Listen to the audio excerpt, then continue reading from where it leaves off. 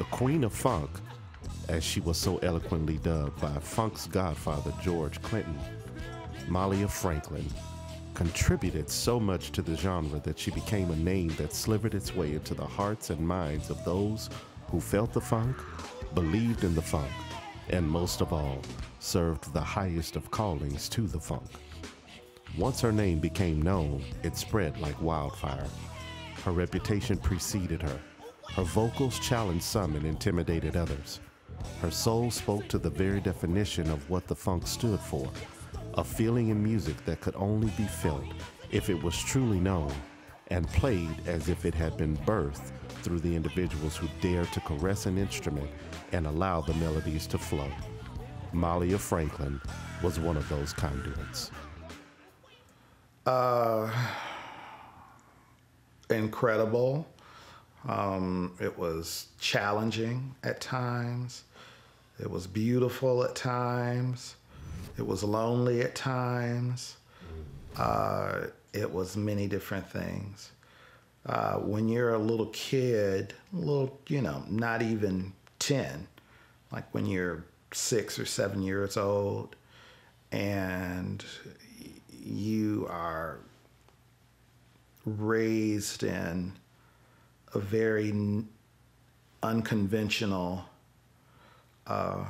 life, because I came from grandparents that were politicians and union people and business people, and then my parents were both in the entertainment industry. And when I was growing up, it was at a time when my mother was a member of the biggest black group in the world at that time, which was Parliament-Funkadelic. So that was a very interesting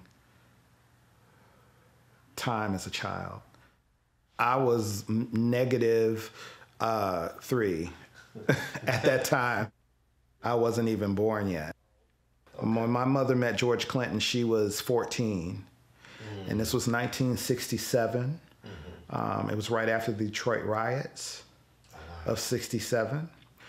And our family and George, who was the leader of the parliament, and his fiancée Liz, all became really, really tight. And it was at a time when George was just trying to be successful. And so when I say everybody, I mean, of course, Parliament-Funkadelic, Boosie's Rubber Band, Earth, Wind and Fire, the Ohio Players, Sly Stone, a band called the ADC Band in Detroit, Enchantment, Graham Central Station. My babysitters were the Ohio Players, or Sly Stone. My mother's first recording contract was offered to her at 13 by Motown. She won there was a talent show by the biggest radio station in Detroit, WCHB. They had a talent show every year, and my mother won at 13 singing Mary Wells' My Guy. I think what probably bothered her soul the most, probably until her last day, was that, my mother was of mixed race. She was a child of a Caucasian mother and a father that was black and Cuban. And at first glance, my mother looked Caucasian, very fair skin, slightly wavy hair, small features. And this was at a time when, you think about this as being a time when the marches for civil rights are going on, say it loud, I'm black and I'm proud. And my mother was black and proud, but her and my aunt, Jennifer, were kind of these rare breed of girls that were not quite black enough for the black folks, but too black for the white folks. She was excited about being a singer. That's all she wanted to do. That's all she wanted to be.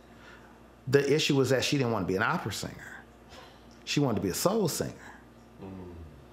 And she had a father who was at that time what we would call bourgeoisie, which is now called bougie, but bourgeoisie is the correct term. And he was a man that wanted a certain stature or he was very particular about his blackness. And what he saw of a lot of black singers, and from his day, like Billie Holiday and people like that, where either you were going to be a lush, you were going to be strung out, you were going to be something like that. So he didn't want that for his daughter. He wanted her to be Leontine Price. And she didn't want that. But on the flip side, she had a mother who was white, who was very, who was a cheerleader for her being a black artist and singing popular black music. So it created a look. Parliament created a look. And I'll tell you, my mother and Prince were very good friends. And Prince told my mother, he said, Parliament was the first interracial girl group I'd ever seen. Parliament came out in 1978. Vanity 6 came out in 1982. So, you know, Parliament was, and Prince told my mother, he said, I've been a fan of Parliament since the first album. And that's how they became friends. George Clinton is the one that coined her the Queen of Funk. When his first solo album came out on Capitol Computer Games that had Atomic Dog on it, the way that he did the back of the credits of the album is, but on this particular album, he had the girls on one side, and then he had my mother by herself. She had her own little box that said Mallia Franklin. And the box connected through George's ear, and up the other side of the ear said Queen of Funk. She'd be on the phone, which was her favorite pastime, talking on the phone. She'd be driving me nuts. And hopefully she would be feeling like she was getting some of her just due.